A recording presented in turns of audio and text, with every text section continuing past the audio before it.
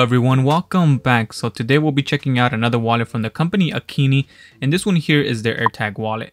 A shout out to Akeeni for letting me get my hands on it before release.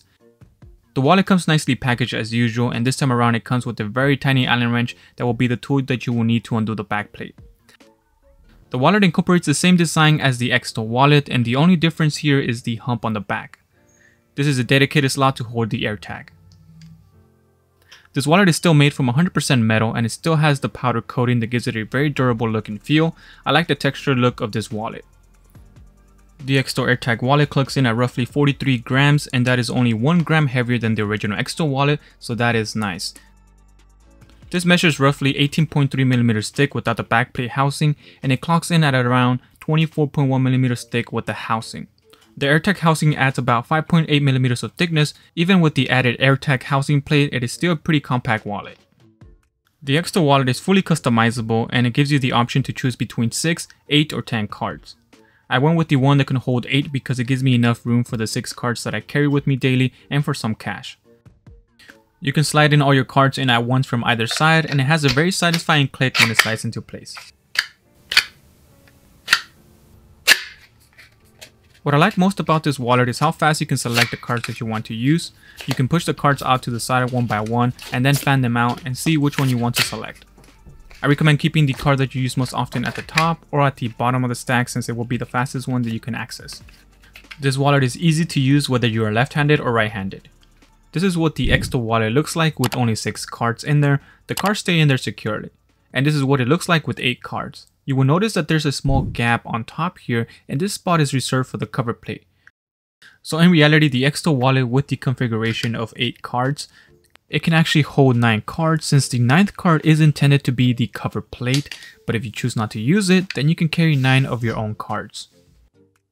To carry cash in here, you will have to fold the bills into thirds. The cash slides in super easy. You simply push the stack of cards to the side with your thumb and do the same to take it out. The amount of cash that this can hold will depend on how many cards you will keep in the wallet. With my 6 cards in it, I can keep about 10 bills with no issues. Now if I put in 8 cards, it does get a little tight. Now your credit cards will end up getting damaged on the ends and corners from the friction when you slide them into the wallet, but I don't see it as a big issue since I end up replacing most of my cards every 2 to 3 years for free. This can also hold some business cards in the back, and it comes with a carbon fiber business card cover that looks great on this. I don't have any business cards, so I just keep my driver license back here and any other cards that I don't use as often. You can keep 3 cards back here, and you can squeeze in 4 as long as they don't have any raised numbers, but it will be a little tight.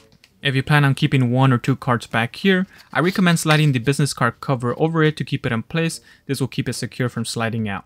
So in total, this compact wallet can hold up to 13 cards. Now moving on to the AirTag housing. The backplate is very simple to remove. You simply remove the business card cover, and then you remove the inner carbon fiber spring cover, and once you got this off, you can access the 4 screws that you will need to undo with the provided Allen wrench. Now you can simply pop in the AirTag into the housing and then put the plate back on and then screw it down. The tiny screws will sit flush with the body since they use countersink holes, and they were very precise. Everything lines up and the screws go in smoothly. So this wallet is perfect for those of you rocking an iPhone. I personally use an Android, so I had to use my wife's AirTag to demonstrate. The wallet will wobble if you place it on its back, and since the AirTag is exposed, the AirTag will pick up some scratches. You can avoid this by placing the wallet face down on the table. The Xsto AirTag wallet caters to minimalists and to those of you who own an iPhone. So if you wish to slim down that old traditional bifold wallet while being able to track it down when you misplace it, then this might be the wallet for you. Because of the metal construction, this is definitely a front pocket kind of wallet because it will be very uncomfortable in your back pocket when you sit down on it. Alright, so that does it for today's video. Thank you all for watching. Feel free to drop a like and subscribe for more tech related videos, and I will talk to you on the next one.